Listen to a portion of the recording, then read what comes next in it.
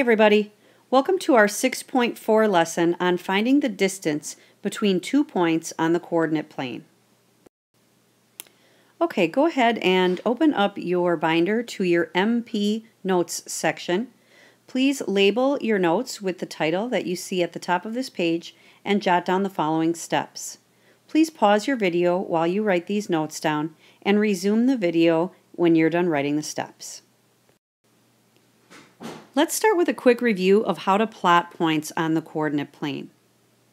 Okay, some quick reminders are located right down here. We need to start every point at the origin. Now remember, the origin is where the x and the y axes cross one another. So that's right in the middle of our coordinate plane. Every ordered pair has an x value and a y value. The x value tells how to move across starting at the origin, just like the x-axis moves across. Our y value in the ordered pair tells us how to move up or down, just like the y-axis goes up or down. So I'm going to start with our first ordered pair, -3, 5. I'm going to start at the origin, and I'm going to go across -3. Now that means I need to move left because negative numbers are to the left of 0. So I'm going to move left -3. And then the 5 tells me I'm going to move up for +5. 5. 1, 2, 3, 4, 5. And that point's going to go right here. Okay? Our next ordered pair is 6, -2. I go back to the origin. I'm going to start over with a new ordered pair. I'm going to move across +6. That means I'm going to move to the right 6. And from there, I'm going to be moving down 2. And there I'll put my point. Our next point is 4, 1. I go back to the origin. I'm going to be moving across +4 and then up +1, and my point's going to go right here. Our last ordered pair is -5, -7. I'm going to go back to the origin for my starting point. I'm going to move to the left 5 because negative numbers move left, and then down 7, and I'll put my point. Okay, and there's our point. All right, let's take a look at our first example. The problem says find the distance between the points 5, 8 and -4, -5. Remember, our first step will be to plot the points. Please do that now. Okay, once our points have been plotted, please check yours with mine to make sure that you have in fact plotted them correctly. Our next step will be to connect the points. Please make sure that you are using a straight edge to connect your points. And go ahead and do that now. Okay, once our points have been connected, our next step is to make a right triangle. Remember that this line that we've just drawn needs to be the hypotenuse of our right triangle. So we want to make sure that we are staying on the grid lines to create that right triangle. So I'm going to start here at this bottom point, and I'm going to go across, staying on the grid line until I get to this point, at which I'm going to go straight up. Okay, now I have created a right triangle connecting my 2 points. Okay, our next step is going to be to count the length of both of the legs of our right triangle. Okay, so we're literally going to count how many squares we are going across from here to here, and that turns out to be 9 units long. Okay, then we're going to count how many we are going from here to get up to here.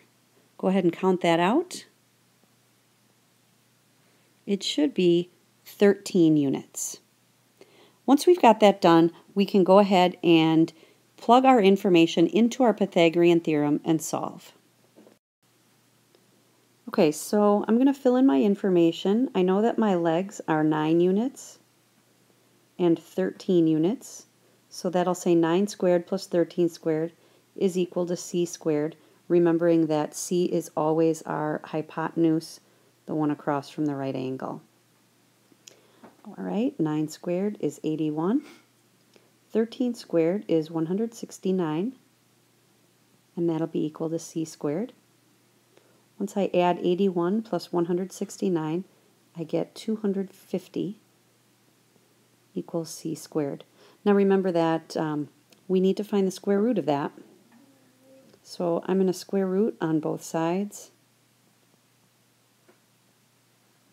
Square root of c squared gives me c, and the square root of 250 turns out to be 15.81. I'm going to round that because it really turns out to be a big long decimal. We're going to round to the hundredths.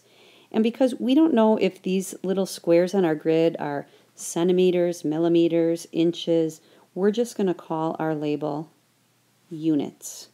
So let me rewrite that so it's a little more clear to read.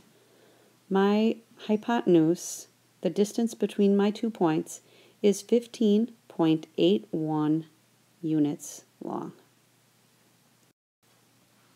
All right, let's go ahead and do our second example. This time we're going to find the distance between the points -2, 5 and 6, -1. Why don't you go ahead and plot your points on your coordinate plane. All right, go ahead and double check that your points are graphed correctly. Then grab your straight edge and connect your points. All right, once you've connected those points, let's form our right triangle. Remember, you must stay on the grid lines, and the line that we've already drawn connecting our 2 points is going to be the hypotenuse of our right triangle. All right, double check that your right triangle looks like mine, and then let's go ahead and count the side lengths of our 2 legs. Here's our right angle, so that we know that our legs are going to be the red sides. And our vertical leg right here is 6 units long. And our horizontal leg down here is 8 units long. Let's go ahead and put those into our Pythagorean theorem. Okay, once I put my 2 leg lengths into the Pythagorean theorem, my formula should look like this. I know that 6 squared is 36, 8 squared is 64, and that'll be equal to c squared. Now 36 plus 64 is 100, and that turns out pretty nice since 100 is a perfect square, meaning when I take the square root of it, I'm going to get a whole number. And the square root of 100 is 10. That means my hypotenuse is going to be 10 units long.